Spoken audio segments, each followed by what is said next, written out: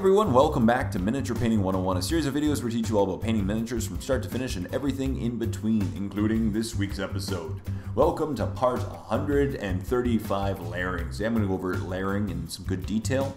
Just a basic example of layering and how it contrasts to glazing from last week in a similar example. So today we're going to be painting this guy with a green cloak, just like we did last week with the same two colors, but obviously a different approach. We're going to go darker to lighter. You can do the opposite if you want and go lighter to darker in this case, but today we're just going to go darker to lighter. So we're going to start with Wa Flesh, and we're going to apply a nice solid base coat to the miniature.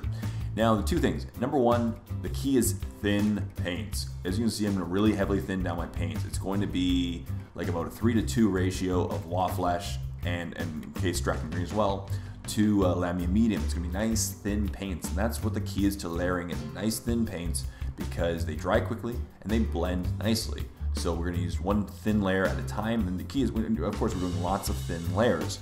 And with thin paints, you don't obscure any details, especially on this cloak. You don't want your paint going on nice and, you don't want it to be clumpy, you want it nice and thin. So the first step is a nice solid foundation, and now we're going to take our Strachan Green and we're going to build up layers in the cape.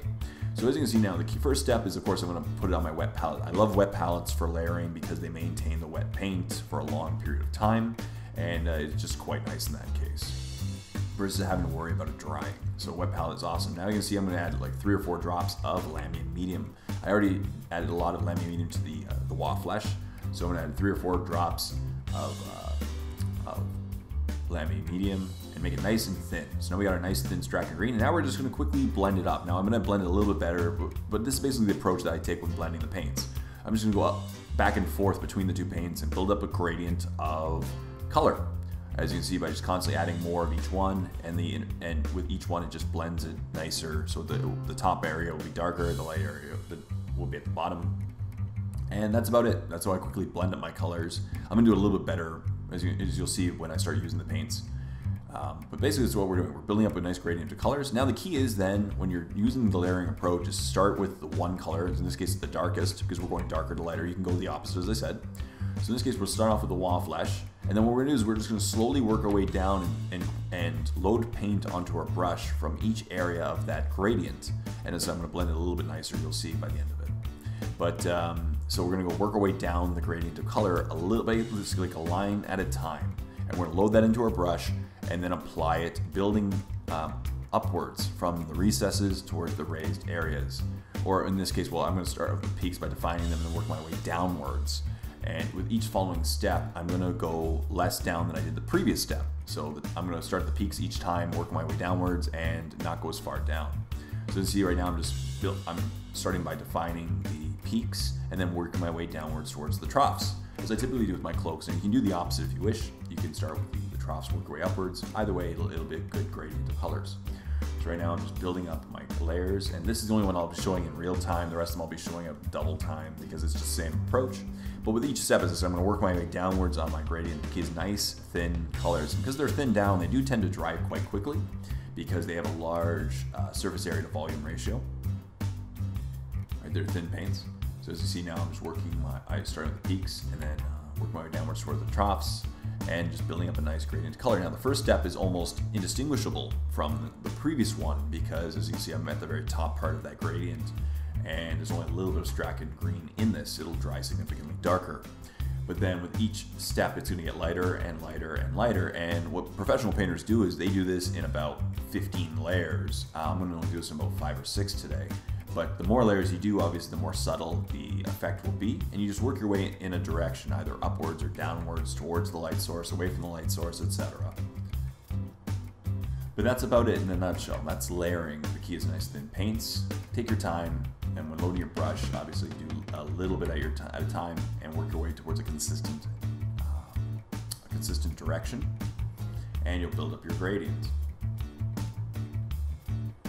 And you can do this on any place. I just like using it on capes because they're really nice and bendy and they show the detail quite nicely. You can do this on faces, you can do this on anything you really want. So now we're going to go down, as you see.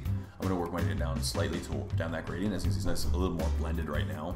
And I grab some more paint and I'm going to continue on the process. But now I'm going to speed it up a little bit because I'm just repeating the steps. Once again, identifying the peaks, working my way downwards towards the troughs, but each step going less and less down as I do. And I'm going to build up a nice green gradient. And by the end, the last color I use will just be Strachan Green. So right now it's actually a combination of Straken Green and Wall Flesh, but with each increasing step there'll be more and more Straken Green to Wall Flesh until the point where it's just Straken Green. And you can do this an infinite number of times, and with the more steps you use, the better the approach will be, just like glazing. But I don't want to do an infinite number of steps for this example. I just want to show you the basics of layering. And as you can see, it really does contrast to glazing, because glazing, we're not combining the paints. We're just using the darker color and tinting the lighter color a large amount of times to the point where it just approaches the darker color. But we're doing this in gradient form.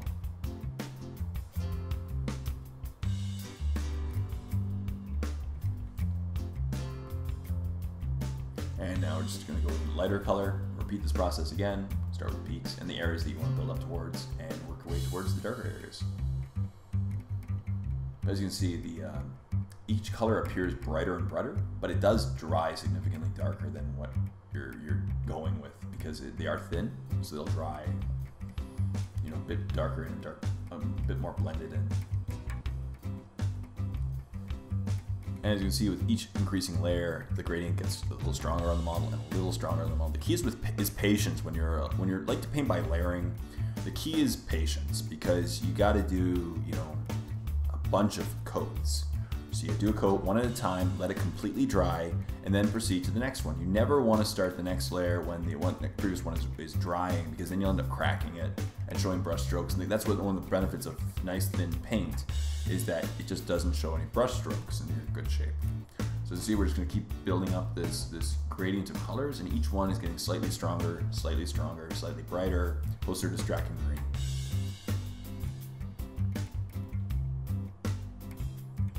So at this point, we're about, you know, this is about 2/3 or 3/4 Straken Green, just the remainder Wall Flesh. But it's a very bright, vibrant green at this point. And you can build it as subtle or as deep or as strong as you want. As you can see in this one, it's approaching the piece, you're getting a little stronger, but there's a bit of a gradient down the cape, and that's what I'm trying to go for.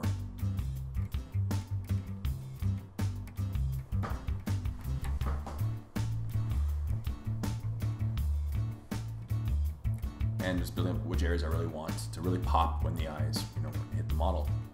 And then finally, this is the last step I'm going to do. This is just pure Straken Green, but as you can see by this point, there's barely a difference between the pure Straken Green and the previous step that we did, and that's the key for some nice blending, is that the final step, you don't want it to be too strong of contrast between the final step and then the previous mix step. You just want it to blend in and just be one continuum of colors, in this case greens, on the area. As you see, it will dry a little bit darker, as I mentioned.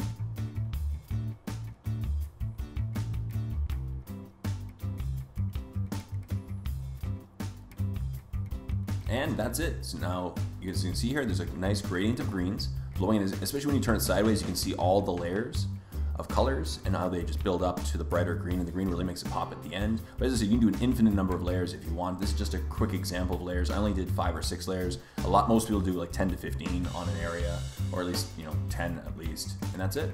So that's layering in a nutshell, with a brief example using a cape.